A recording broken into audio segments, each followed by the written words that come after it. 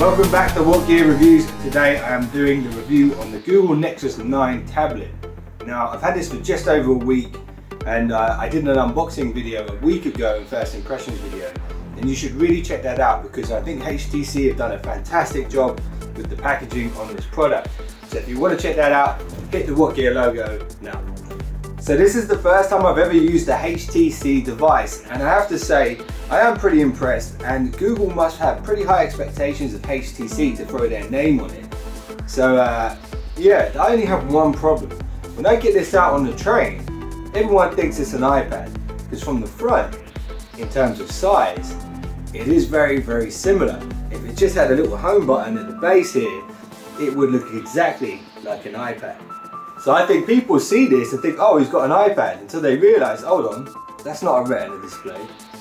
And it isn't. And I have to say, I have a couple of problems with the display. So when I was on the train watching the Flash fight the Arrow, which was pretty awesome, I have to say, for about 3 minutes, until somehow, at the speed of the Flash, they managed to turn it back into pure cheese. Barry, you okay?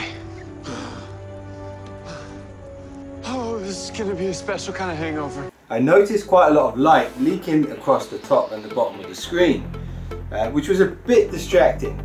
But you know what, it's only a small issue, the screen is still fantastic. So another little issue I had with this tablet is the buttons on the side.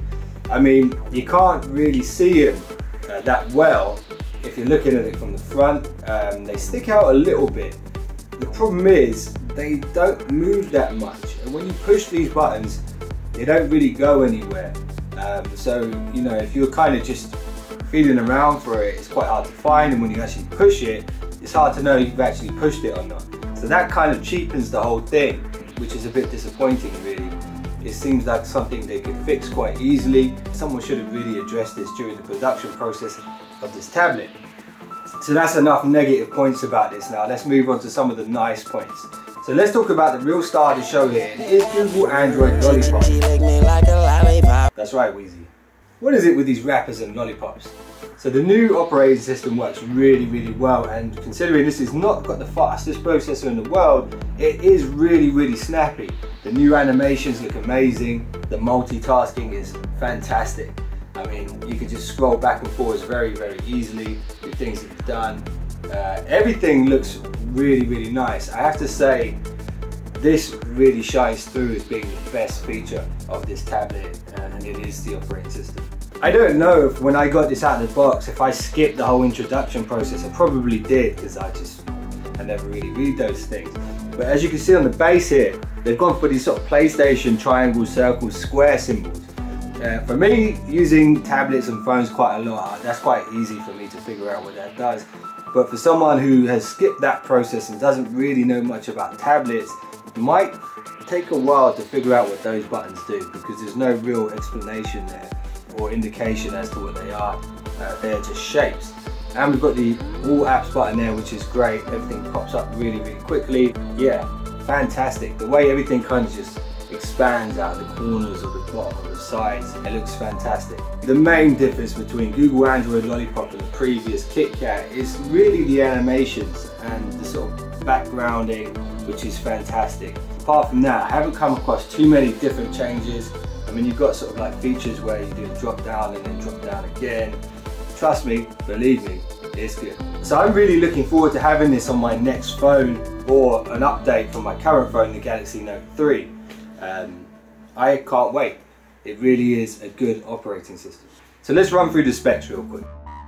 So it has an 8.9 IPS LCD display with a 4:3 aspect ratio with a resolution of 2048 by 1536.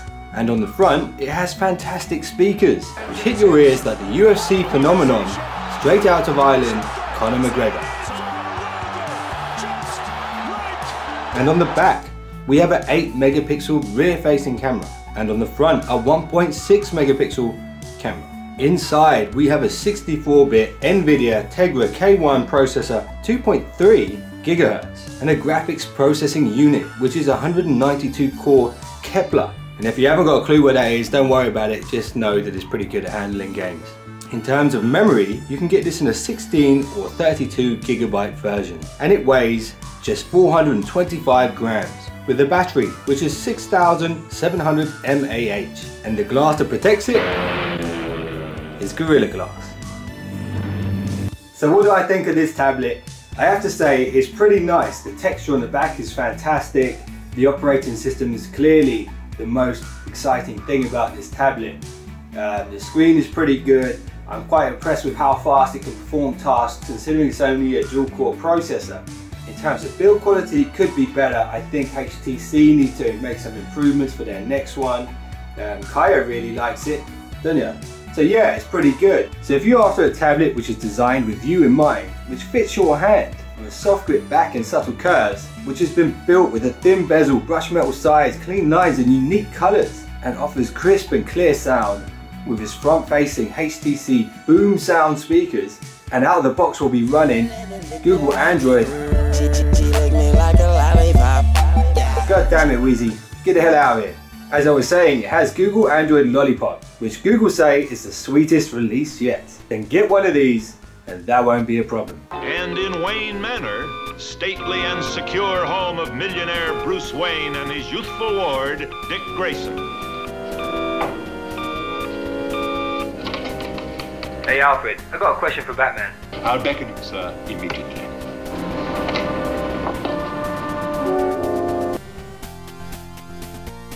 Excuse me for interrupting, sir, but it's the Bat phone. Oh boy!